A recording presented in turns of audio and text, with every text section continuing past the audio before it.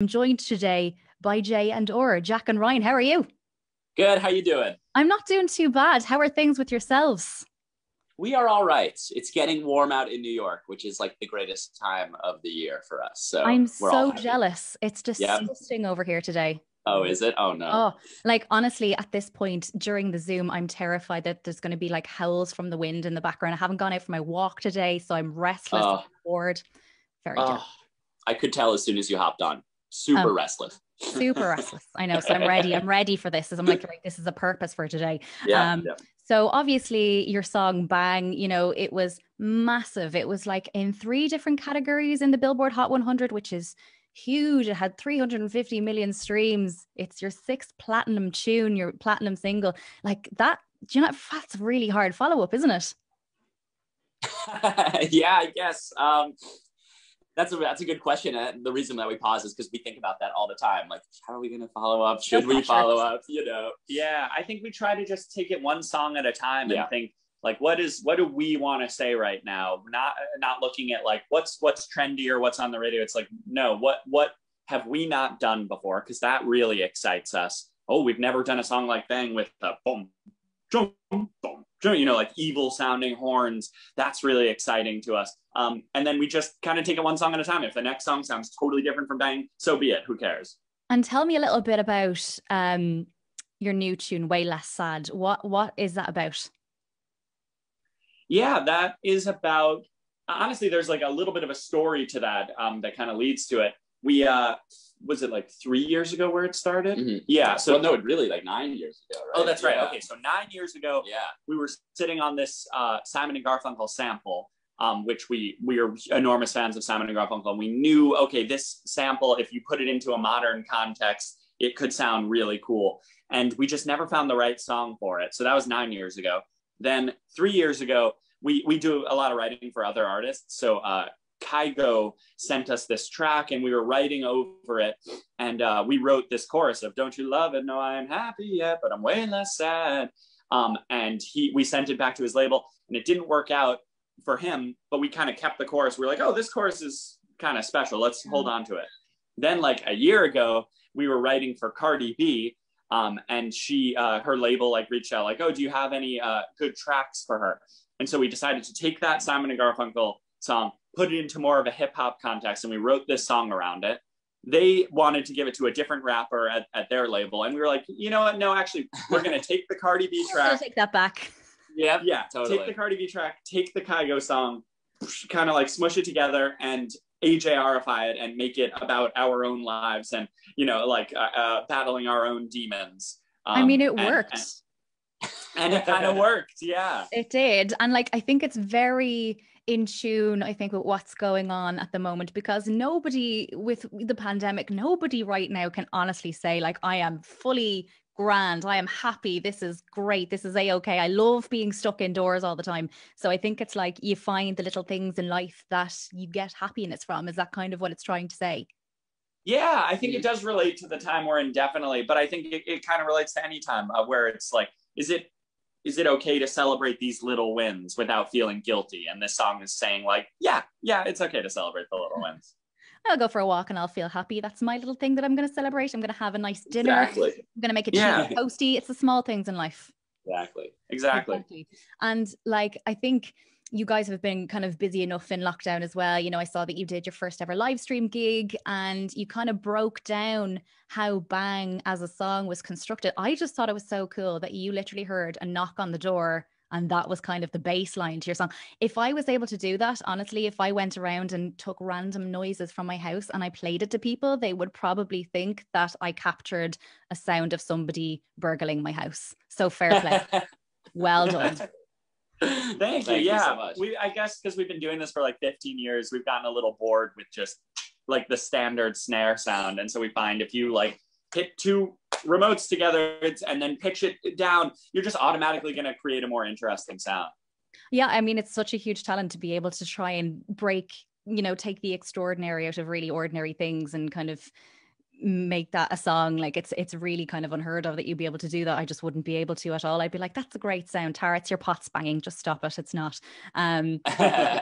And as well as that, like, it's really interesting to know that you guys kind of began out busking in Central Park. And I noticed there's a lot of New York City landmarks in your music video for Way Less Sad. Do you find it's kind of important to include your roots in your music?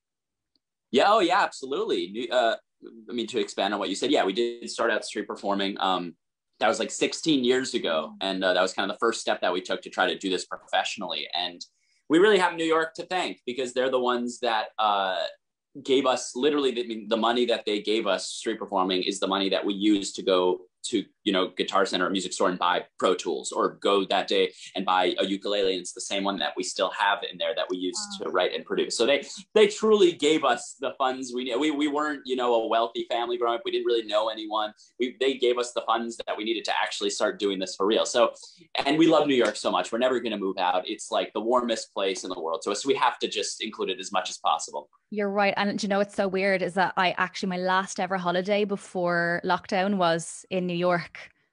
Oh yeah. So I'm devastated. Even hearing that part in Bang where you use the guy who does the voice on the subway, I was like, oh, just play that again. I just want to hear it again. Oh, that's so funny. I love that nostalgia feel. Oh, so good. Do you think as well, because you guys are all brothers, is there kind of an ease when you're kind of in the middle of your creative process, when you're writing songs and when you're in the studio?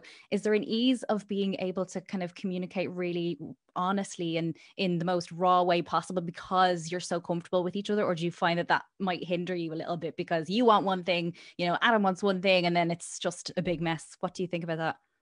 Well, I guess what we usually say is that every, you know, sibling relationship is different. There's some sibling relationships that obviously don't work, like Oasis obviously didn't really work out for them, and you know, that's their own thing. But like, you know, like friends, like some friends are extremely honest with, some friends are a little more, you know, service level.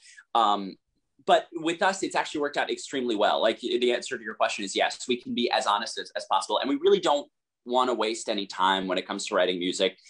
We had so many years of absolute failure, and so few years of absolute success. So we said, let's not waste time. Let's just figure out what's the best for the music.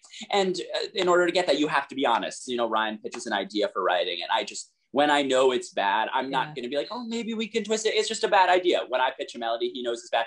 We're not going to waste time. It's a bad melody. We're going to move on. We both have the same goal in mind. That's good. I mean, honesty is always the best policy, but what's that saying? You know, your sibling will give you a kidney if you needed it, but you're not borrowing my charger. Right. Perfect example. Yes. Exactly. Right. So listen, your album is gearing up to be released 26th of March, I believe. OK Orchestra. Right. Tell me a bit about it. What can we expect from it? I think it's definitely the most extreme sounding music we've ever made. Meaning like it's the fastest, happiest song. You know, on the album, Bang is definitely the most like evil, dark sounding song we've ever made. There's some of the saddest, most tear jerking songs. I think we're really expanding what AJR is comfortable doing. And that's a really fun feeling for us. And is it kind of weird for you guys not to be able to actually promote this album on foot and be able to perform to live audiences and get their reaction? Is that strange for you to adjust to? It's devastating. Oh, absolutely. That was our favorite. That's the most exciting thing when you're, and of course it will happen eventually, but that's the most exciting thing when you're writing an album. It's like, and you make the banger track or the anthem track, and it's like, I can't wait for the people to sing this back to us, you know, and then we realize, oh no, when is that going to happen? You know, so there's that moment of sadness, but we are announcing a tour for 2022. But that's breaking news. Keep it hush on the recorded Zoom that we're doing right now. Oh, how exciting. I just got an exclusive. So you have got a tour plan for 2022, knowing that at least gigs are a year away. How exciting is that? Yeah, that's been our saving grace, really. And I think it will be for the fans too, to just know, okay, even if it's in the future, there's a date on the calendar when I get to see this live. And that's a fun feeling for us. And will you be coming over to Ireland maybe?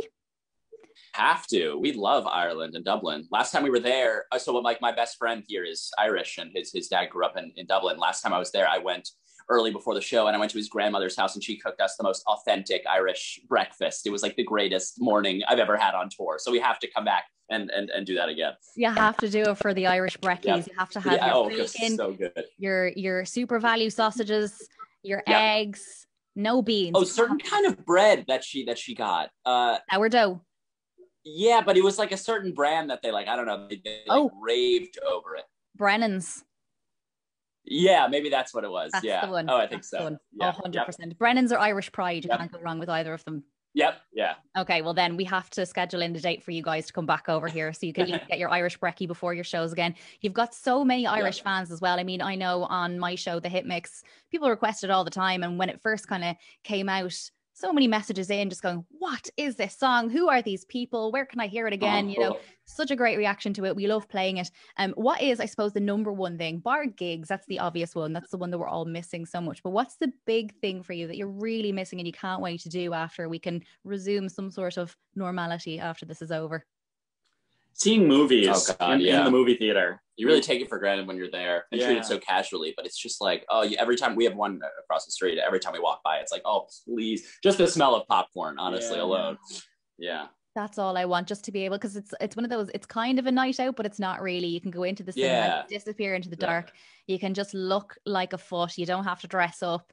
Popcorn, Maltesers, and the same thing, and just hours of just complete darkness. I know that's one of my big things that I'm also not having to dodge people on the sidewalk. That's kind of annoying me now. So I'm ready to have that totally over with. So listen, lads, we really want to play your new tune, Way Less Sad, on FM 104. Would you do me the honors and introduce it for me, please? Yes. Hey, we are AJR, and this is our song Way Less Sad on FM 104.